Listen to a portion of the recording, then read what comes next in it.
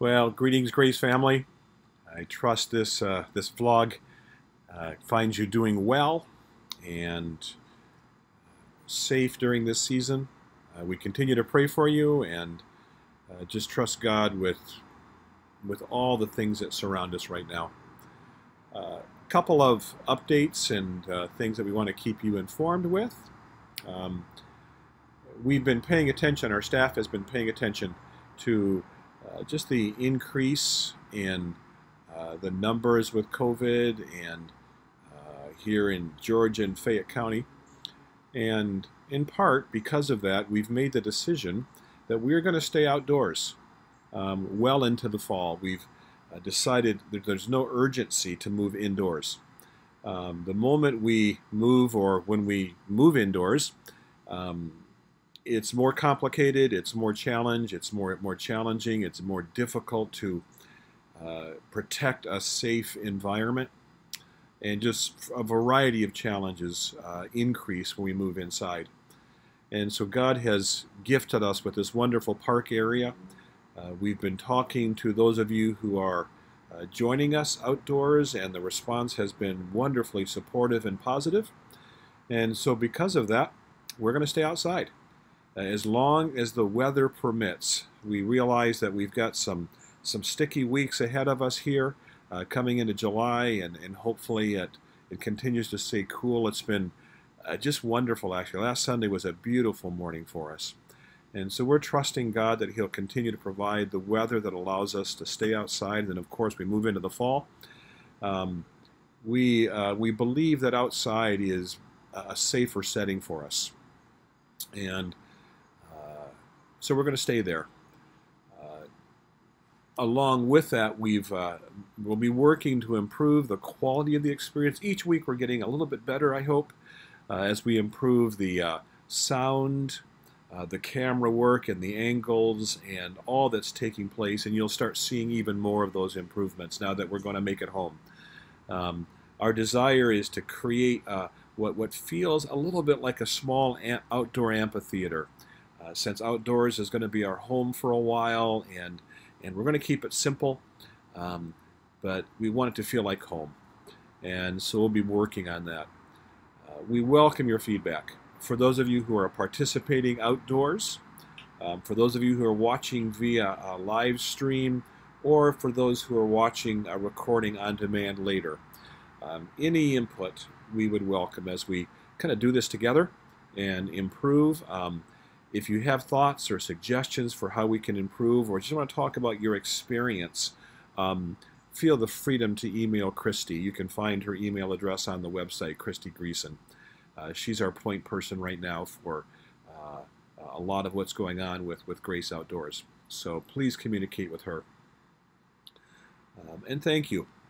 Each week I just am deeply grateful for you all. We have good attendance. We're averaging right now a little over 100 or so up and down on Grace Outdoors. We've got a solid group of people joining us live stream, and a real solid group watching us during some other times. So we're grateful for all the participation that's taking place in the various ways that you can stay connected to us. And so thank you. We're deeply grateful for your flexing with us and your cooperation with us. A couple of things I want to ask you to pray for this week. In the same way that we are having to make a lot of adjustments as a church, the landscape for how Engaged Fayette does ministry in our community is changing dramatically. So much of the way we have kind of moved into our community over these years has been to bring presence in working in proximity with our partners, be it at Cleveland Elementary School or with our differently abled community, exceptional ops, and the variety of relationships that we've built over the past decade have largely been designed around physical presence and proximity, and that's changing dramatically. For example, each fall we provide food for the needy families, children at Cleveland Elementary. And if you remember, last year we gathered, did a worship service at Cleveland, provided meals for their entire school year. We can't be on campus this year. A lot of changes, and so we're taking a look at how do we still meet the need in very different creative ways. There are some special challenges we're facing with our differently abled community. Obviously, they are a higher risk community, and so how do we continue ministry with Copernican Club and Club 2.0 and still serve this differently abled community? Just lots of challenges. And so the landscape is changing dramatically, and Kim and Carrie and her team are working hard. They're spending time with all of our partners right now, talking about what does ministry look like under this kind of COVID reality. And there's still a lot that we're discovering. So be praying for us. We are using, even though we are not using our auditorium for worship purposes, we are using the space for some limited and protected opportunities for our community. For example, there's some access coming into the restrooms and all for the mobile food pantry. And we're taking a look at ways that we can use that space in again, limited protected ways, because we're able to disinfect and clean and all that we can do. So we are still looking to use the facility in our community, and we're looking at creative ways. One of the things that I'm very excited about, Kim has established and built a working relationship with the Red Cross. And beginning in September, Grace Church will be one of the location sites, and we'll be hosting blood drives. There's a significant need for blood right now. And so we will be hosting blood drives. And you'll get more information about that in August. We're going to be hosting our first blood drive in September. Learning from that, and then of course hoping to host some future blood drives. And so we're beginning to take a look at the new opportunities and the new ways that we're going to have to think as we minister to our community. So be praying for that. Be praying for us that God would just create new doors of opportunity, as so many other doors have closed right now. And also continue praying for the Grace family. We're always praying for God's protection of our health and the families in our church family, that God would protect our health.